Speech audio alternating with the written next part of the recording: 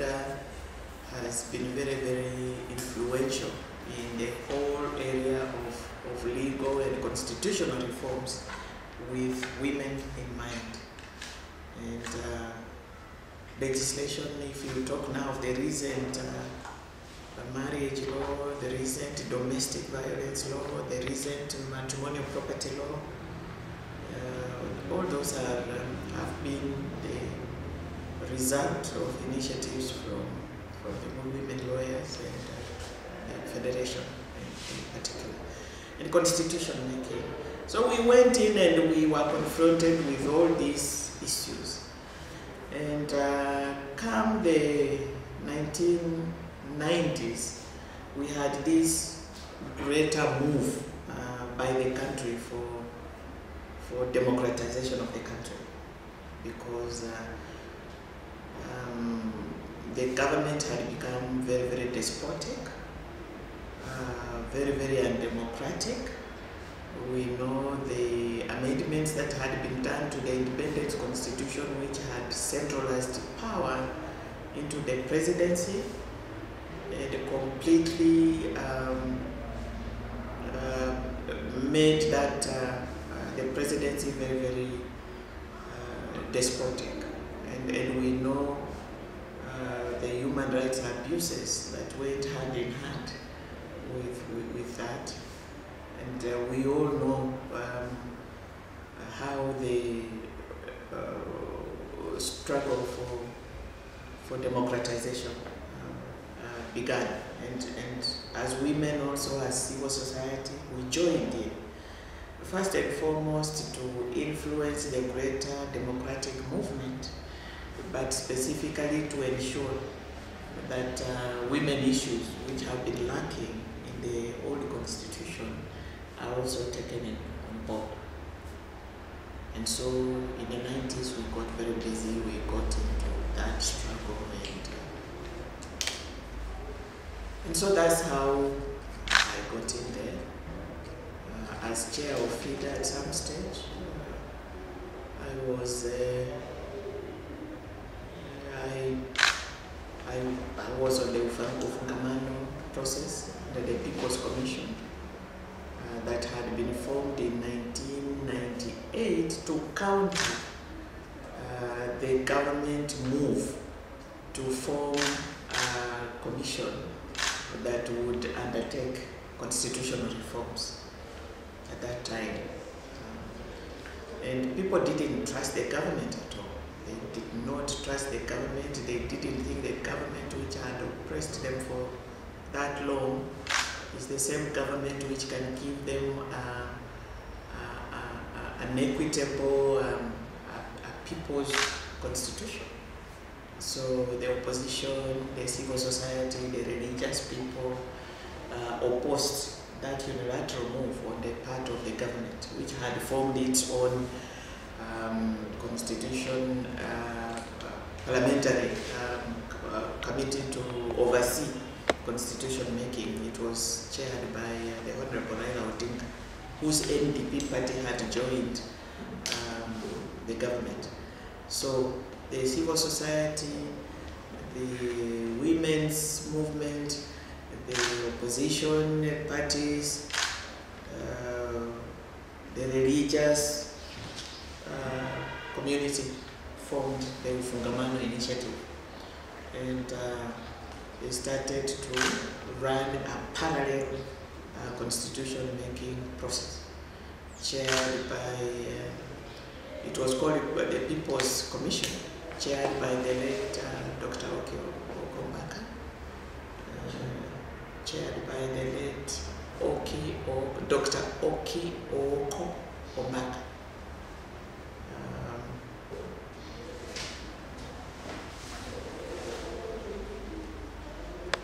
So Moi's initiative was going on, and the Ufungamano initiative was also going on. Parallel processes, one enjoying legality and the other one enjoying legitimacy. Okay? And people trusted the Ufungamano one because they couldn't trust the government. So we were in it, people like Professor Wacho Kabira, Honorable Bidari Aroni, Honorable Isaac Lenaola,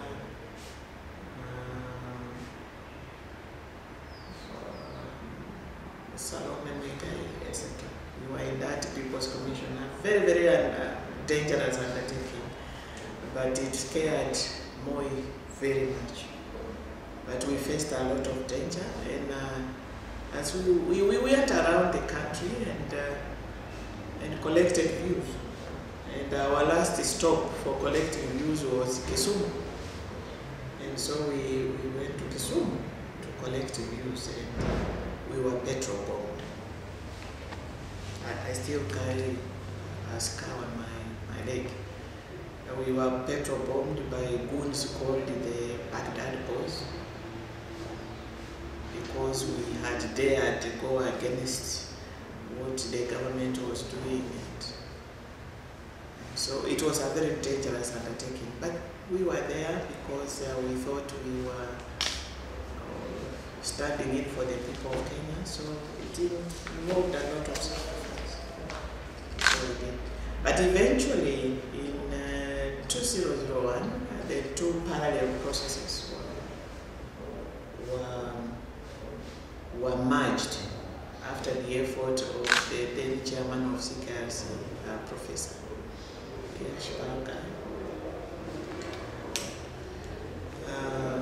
who saw that running two parallel constitution-making processes was endangering the country.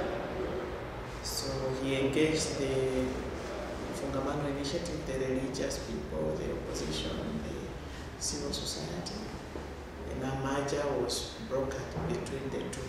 And so the People's Commission of Fungamano was merged with the Parliamentary Commission, and the CKRC was born. And I served on that commission as a commission. And that is the commission that produced the constitutional draft of 2002. Which was eventually debated at the National Constitutional Conference called the Bomas, and it produced the Bomas draft, which was a very negotiated document. But the political intrigues led to the alteration of that Bomas draft, and what came out of it was the so-called WACO draft, which was subjected to a referendum in 2005, and it was rejected because people thought that their views about the kind of constitution contained in the Bomas draft had been tampered with. So I was part of that process up to the Bomas draft as a commissioner. Right. After the storm, now you have talked about the local draft being rejected in the referendum. So after that, there were initiatives now to continue maybe at come with the constitution, which was promulgated in 2010. Did you play a role in it?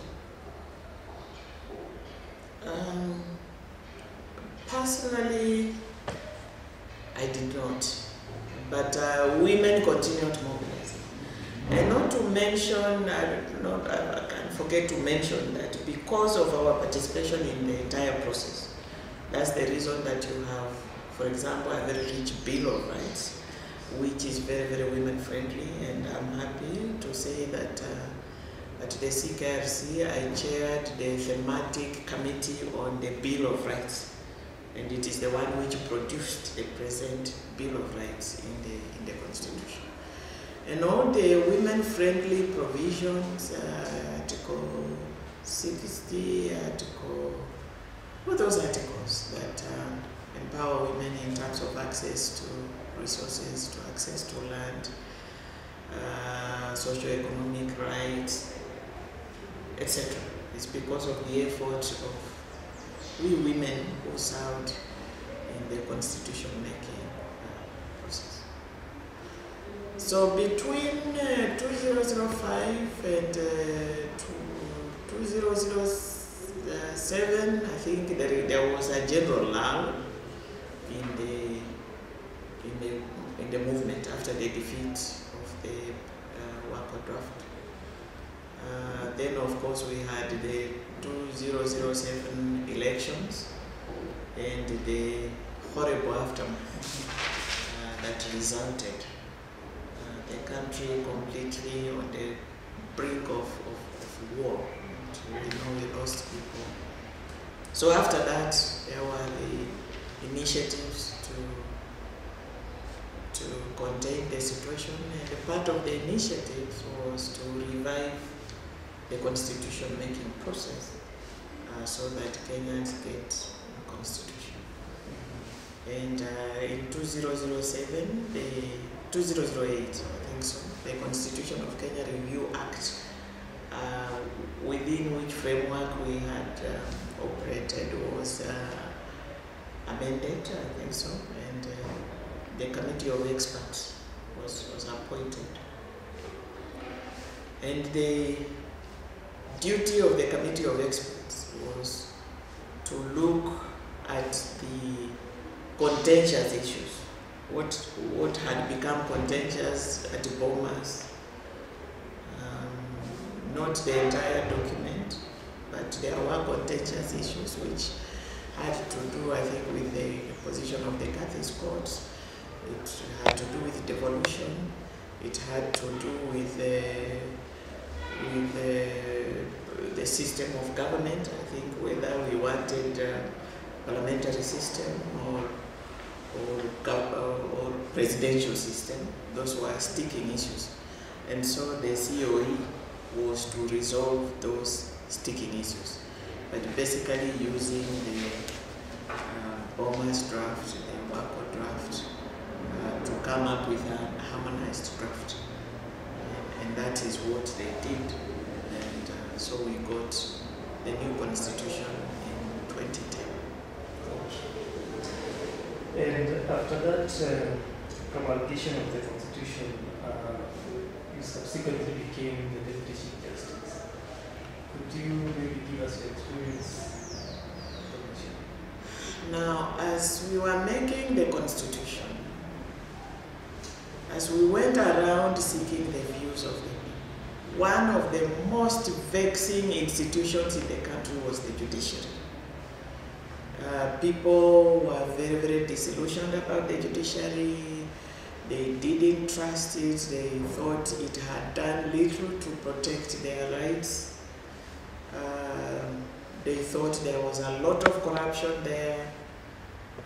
They thought there was a lot of incompetence there because of the nature of the appointment of judges. It was nepotistic, it was tribal, there was no systematic, professional way.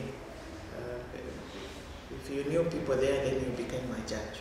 Whether you are competent or not did not matter.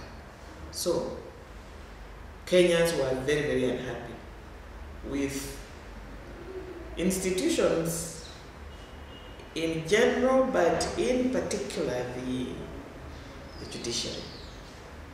And so we were drafting the constitution. We had a chapter on the judiciary, although the judiciary never wanted to be part of the reform, but we are like, but the reason Kenyans want a new constitution is because of the judiciary, first and foremost. So it was a struggle.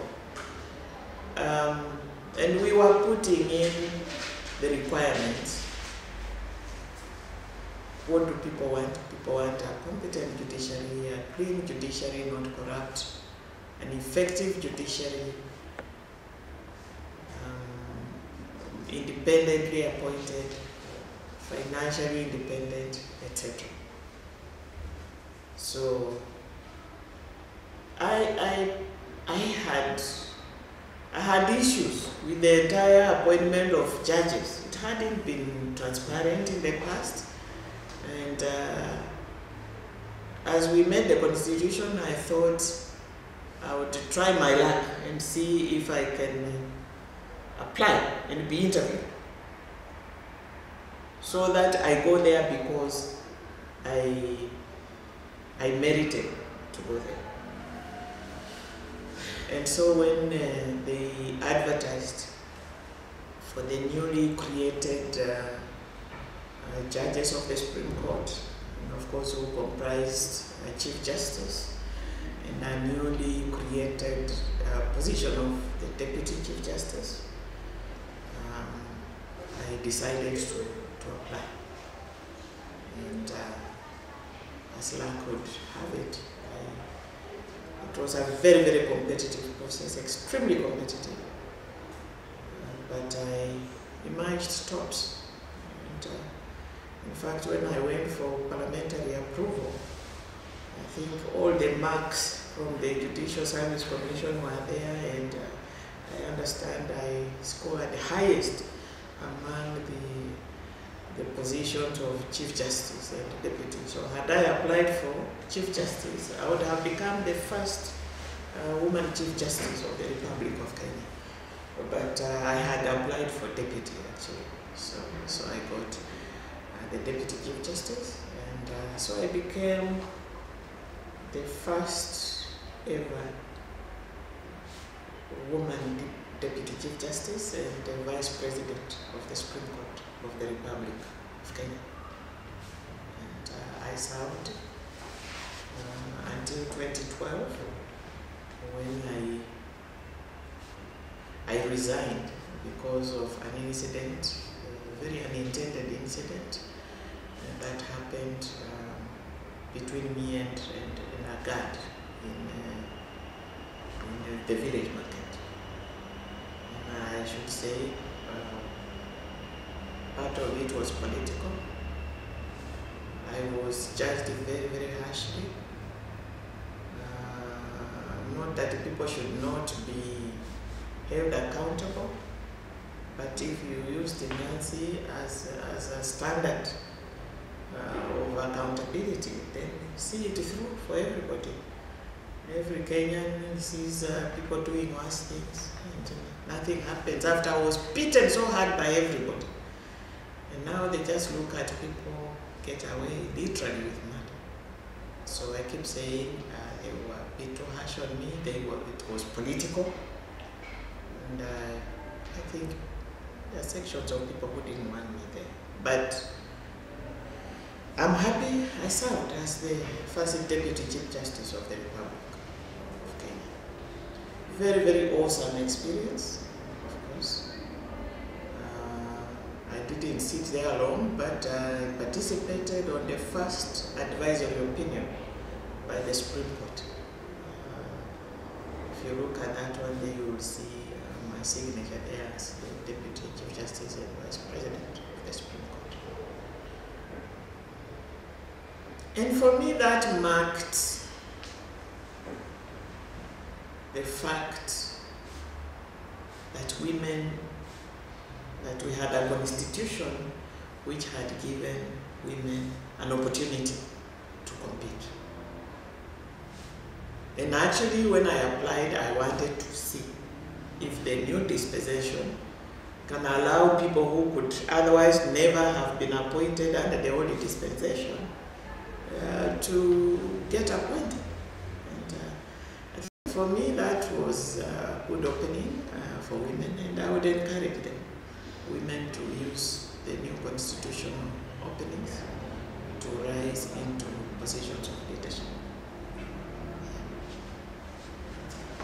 Maybe your opinion on the advisory opinion on two-third gender rule? On the two-third gender rule, now that one came after I had left. But I have done, I teach about it, I have done a bit of research on it. I think it was unfortunate in the sense that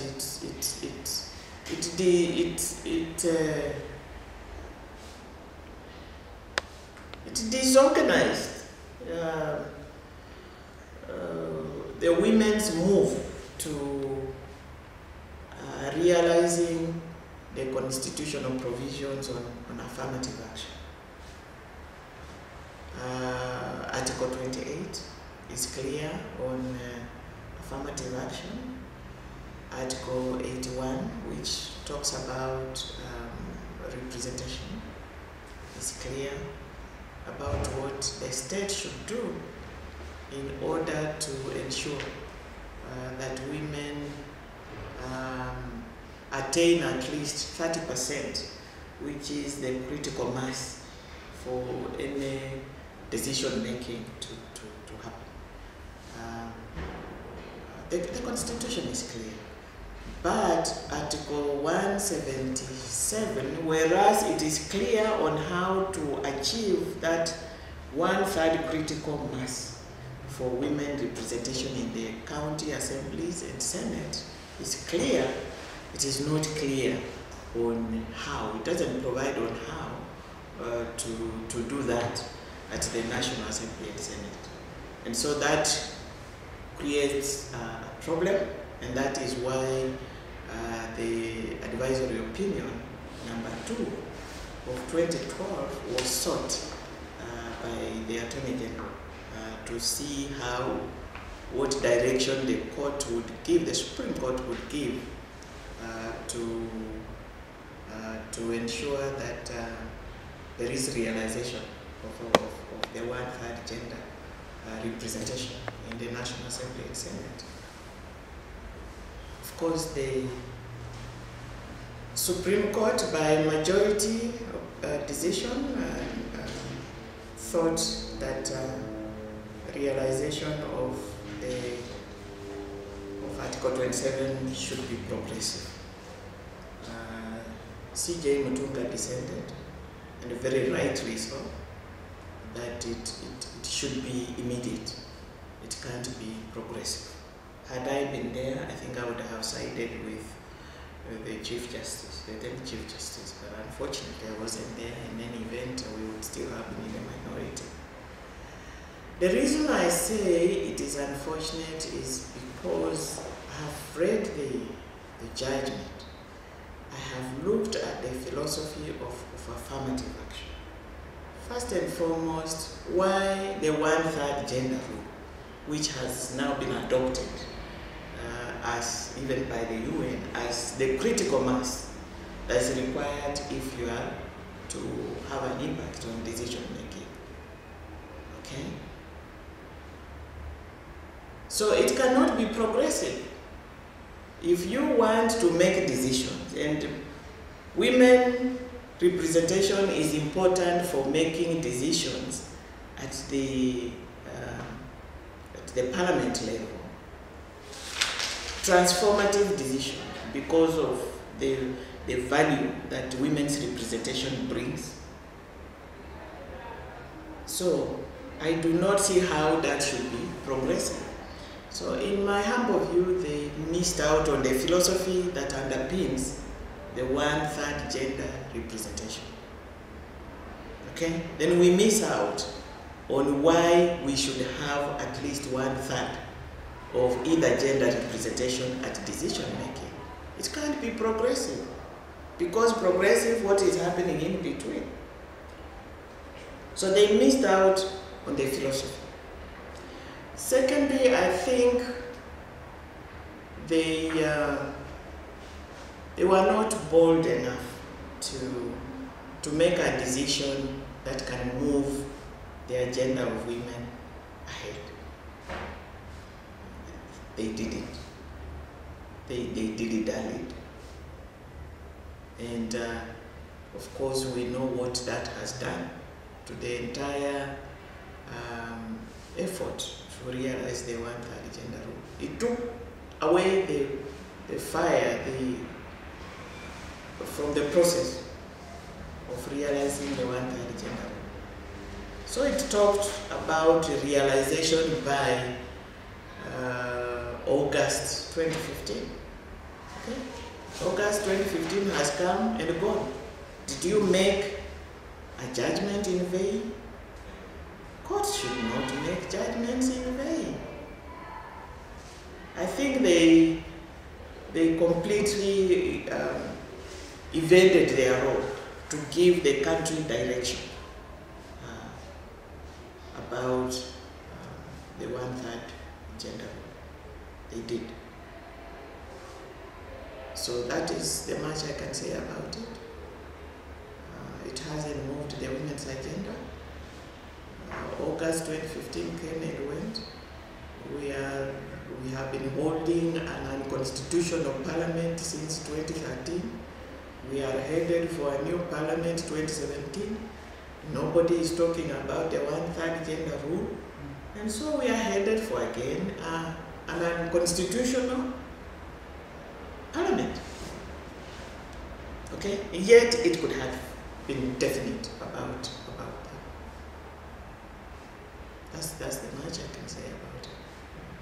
The dilemma has been on how to do it. Do you have anything to say on how to realize the 1/3? Yeah, especially in I think there have been bills. There have been the Duale bill, which proposed, it has proposals on how to realize. I think it proposed the lifting of Article 177 to 190, to 90, 97 and 98? I think so. Yeah. And I think if they had been serious about it, they could have done it. We have had a Sijeni bill, which I think yesterday something happened to it. It was defeated. It had some proposals. We have had, of course, the Chepkonga one is a bit a backward move. It cannot help women. It merely echoes the progressive proposition by the Supreme Court. It doesn't move women. It has the clawback effect on the gains that women have made. But there have been proposals. I think the Duale one would have given us a framework. Okay, I think maybe give us your parting shot or your advice to the... Before we go to the parting shot, Justice, I have one question. Now that you've been in the judiciary, either on the bench or in the bar, do you think the courts, as they were and they are today, do you think there are some changes that has happened whereby we can say women's rights are now, it's now possible to enforce women's rights unlike it was before? I think there have been some fundamental changes in the courts, in the sense that now we have more judges, that they are independently appointed. The judiciary has financial autonomy and a lot of resources at that, and it has actually done a lot of outreach. It is in every county, I think so. I think that is a good move, but speed. And you know, when there are delays, I do not think we have reached a stage where we can say now you can go to court and next week you have a judgment. It's not happening. In fact, they have gone back to where they were. Judgments are sitting for 2 years and beyond. And we don't know what the problem is. Because I know so many matters that are still now, we've just gone backwards. Why this is happening, I don't know. And yet there are so many judges. Okay? So that one is not good. As to whether women are being served, I think there have been very progressive judgments. The High Court, I should single out the High Court, and Justice Lenaola, and as he then was in the High Court, now his Supreme Court, and Justice Mumbi. There have been very, very progressive judgments in favor of women in terms of just upholding their human rights. Matrimonial property decisions are quite progressive, some of them, of course. land, access to land, progressive judgments on children. So to some extent, there have been progressive judgments, but the Supreme Court, I think, hasn't inspired. It hasn't served the cause of women. First and foremost, the advisory opinion has taken women backwards. It never gave them direction. And when you look at, there was a challenge in the Supreme Court filed by FIDA Kenya, to challenge the composition of the Supreme Court itself. The 1/3 gender rule was not met. And is that the same case? No, the advisory opinion was separate from this one. And again, the court did not give very good direction. So it has perpetuated the unconstitutionality of state institutions, including itself. So I should say there has not been good progress at the Supreme Court, but the High Court, I think, some judges have done pretty well. Another question. In many interviews that we've done, I've heard many of the interviewees saying that the women movement has kind of derailed in the past maybe 10, 15 years, like it was before. What do you think that might be some of the reasons of the derailment? Do you think the women are feeling they have achieved, so there's no need for fighting? Or what do you think might be the problem? Or in first instance, do you believe that the women movement has derailed, unlike it was before? And if you feel so, what are the reasons? What would you think to be the reasons for that? Maybe you can follow that up. Actually, there are some who felt that the women's movement is dead, not even actually real. So what do you think, and what is the way forward? I think it is weaker than it was. It is disjointed, if you ask me. And as I told you, I've been studying the journey on the 1/3 gender rule. And there have been so many initiatives on one thing, so many initiatives, so that you don't know what is what. You get it? The parliamentarians, I think women parliamentarians, Kewopa, had even their own bill. Then there is the Sijeni bill. Then there is the Duale bill. Then there is the Duale number 2. Then there are so many initiatives coming from everywhere. And on an important thing like that one, I think a very powerful, organized women's movement could have done it differently. And that's what we did when we were doing the Constitution. We put our heads together, and we were extremely powerful. But now,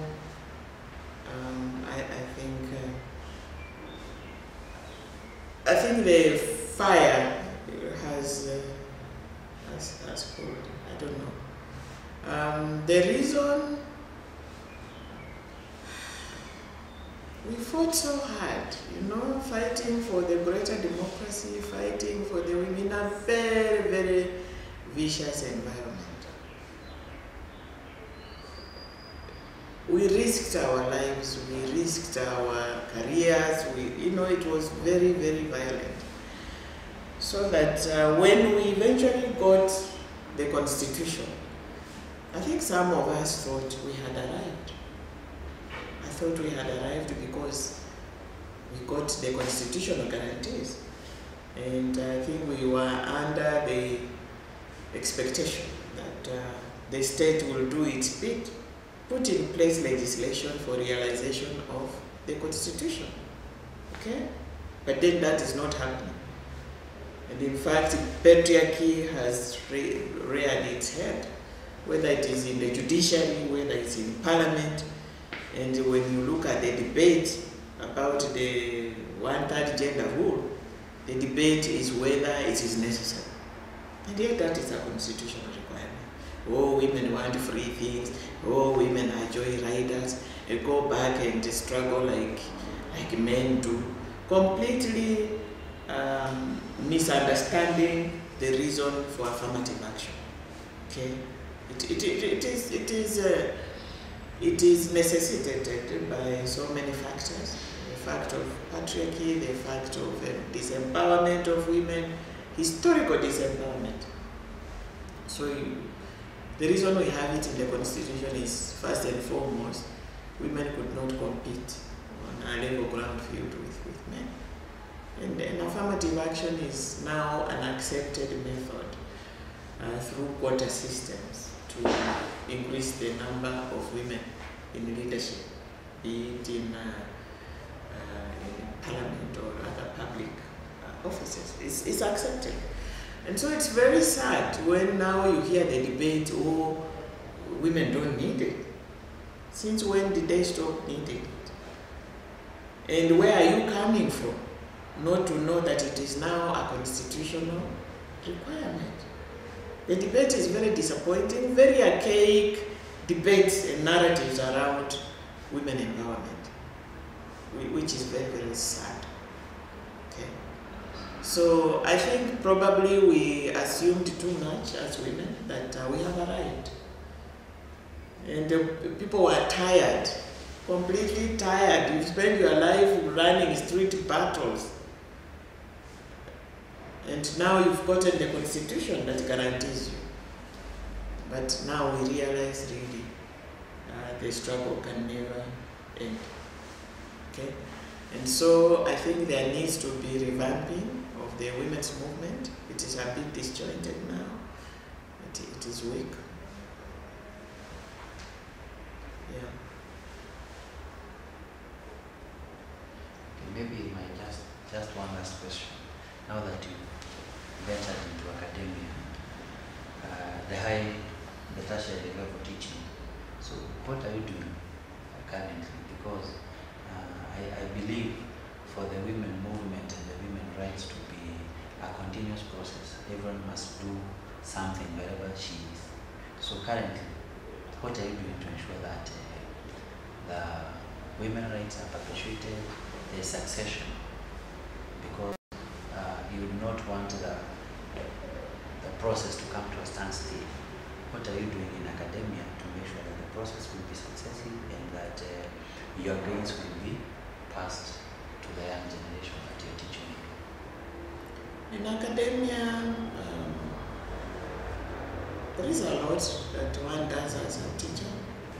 First and foremost, you are teaching everybody, and you are teaching about the ideals of the Constitution, which include affirmative action and women empowerment. We teach about the history of the women's movement in the country.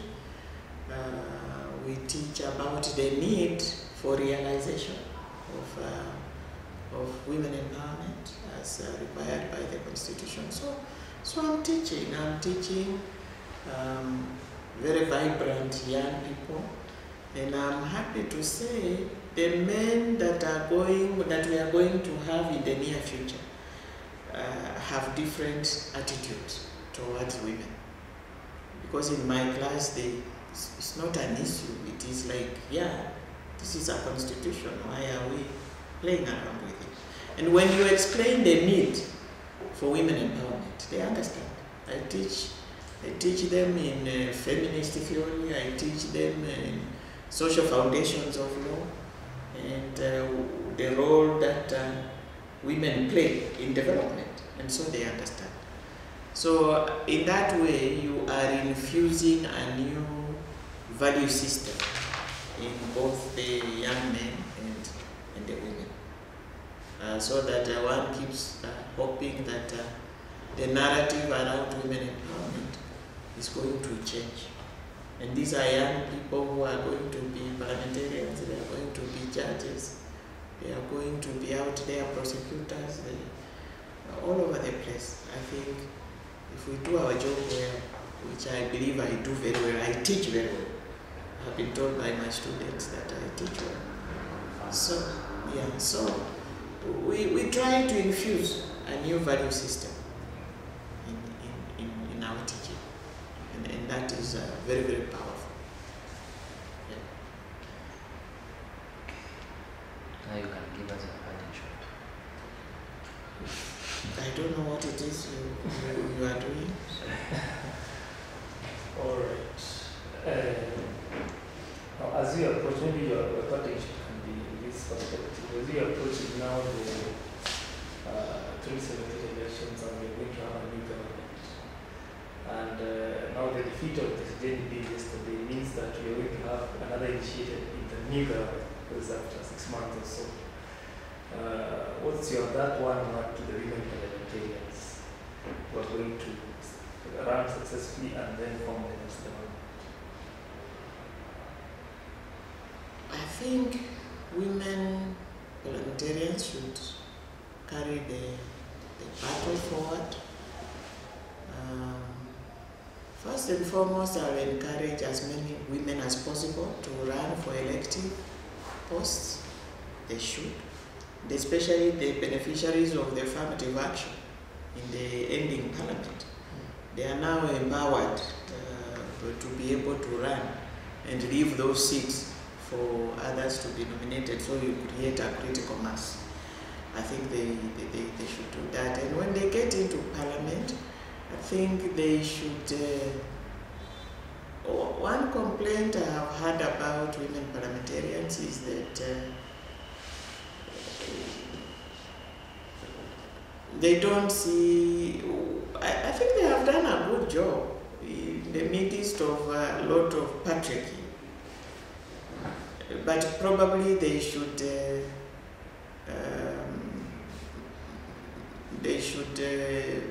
form lobbies outside parliament. The women, grassroots women out there, they should reconnect and revamp a strengthened women's movement. People have said that they are acting slightly in isolation up there, and yet the women's movement out there is the one which actually gave us the constitution.